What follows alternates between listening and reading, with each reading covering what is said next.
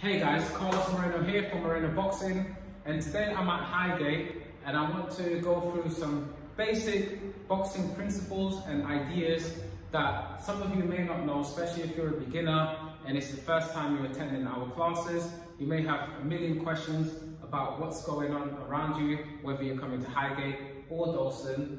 I want to help you feel a little bit more comfortable when you come to the gym. In the last episode, Aaron showed you guys how to get into a boxing stance, how to throw a 1-2 punch. So to get into a boxing stance, you're going to take your lead foot, or let's say you're right-handed. If I'm right-handed, I'm going to take my left foot forward like this. Okay? You always want to have a little bit of an L shape, a little bit of an L pattern. So you want to offset the leg, your hands come up, your shoulder, your lead shoulder goes in front like this, looking through the middle of the guard. When you throw your jab is an extension of the lead hand. You're going to shoot the jab, rotating the hip, the foot and the shoulder. Your chin's going to tuck down. The hand is going to rotate so that the palm of the hand's facing down towards the floor. What you also want to do is keep your hands here on your chin so it protects you. You want to sandwich the chin between the shoulder and the hand, chin down. That's how you throw your jab. The power's coming from that rotation of the core and the hips. Here. Okay, you always want to keep your eye on the target. Now, the jab is a good weapon to set you up to throw the right cross. The right cross is usually, or the rear cross, like let's say you're left-handed and your cross is going to be your left hand, so you'll be like this. Boom, that left hand will be coming forward. But I'm right-handed, so my cross is going to be the right hand. I'm here, I'm going to shoot the jab, chin's going to tuck in. I watch my opponent. When I see where he is, boom, I'm going to throw the right cross. From the right cross, that can set me up because I'm in a good position with my feet. If you guys can see here, can set me up to throw the hook. Chin down when you throw the hook, palm of the hand facing down towards you, facing down towards the floor.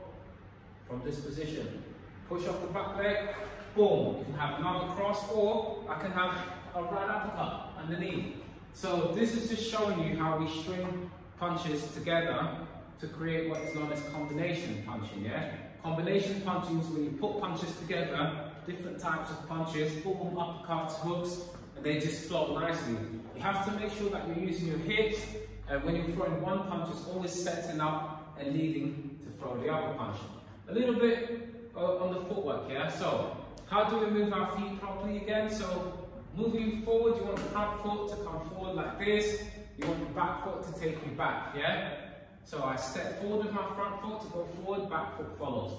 You always want to maintain the distance, and I always try to advise people to keep shoulder width apart. When you hear shoulder width apart, I actually do mean it. A lot of people go too wide like this, and then the footwork starts looking a bit like that.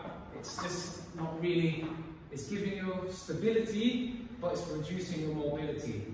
When you bring your feet together, if you've got natural good balance, or you work on your balance through various exercises that we are going to show you at Moreno Boxing, you'll be able to have good balance, agility, and you'll always be able to stay on your feet, on your toes, and have your feet shoulder width apart, which will make more sense. This allows you to then be able to step with your punches. So we know we can turn the hips into the shots, but watch this. I can also step with my punches, bang, bang. I can step back with my shots. Boom, boom, boom, just here. Okay, so the way that I do this is when I move forward, I step forward with my front foot and I punch with my lead hand. That back heel's off the ground, then I'm going to push into the right cross, boom, bringing that left hand back to my chin. So watch here, straight on, I go 1, 2, 1, 2. Always rotating the hip for maximum power and turning side on to set me up for the cross. When I bring that cross, I do not cross my feet over like this, because then I'm changing my stance into southpaw stance, yeah? If I'm orthodox here, I don't want to be changing too much into southpaw, especially if you're a beginner and you don't know what you're doing. You bring just enough to go 1, 2, and you stop at that point where there's just enough of a gap to stop your foot going over, and it's going to allow you to maintain your balance. So that's another idea for you. Learning to throw punches on the move is very useful. It's a very advanced technique, but we will show you it. Very useful, being able to hit and not get hit. Boom, boom, boom, boom, boom. Defend, defend, defend, defend. You can also defend on the move. That's another tip. Block, block, block. Slip, slip, slip. Parry, parry. Okay? You can roll, roll, roll, there are 3 types of defense in boxing. Hand defense, parries, blocks. Head defense, rolls, slips. Okay, and feet defense is the final form of defense. If all fails, you can always get out of there. You're not going to get hit with anything. These are just some basic concepts and ideas that I wanted to share with you guys so that when you do come to our classes, you know a little bit about what's going on.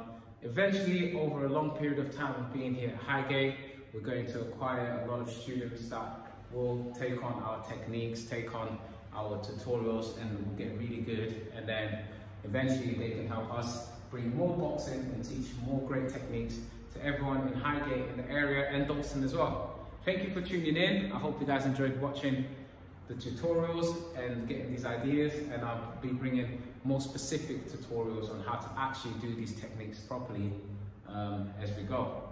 And see you guys at Highgate. Moreno Boxing Highgate. Don't forget. See you soon.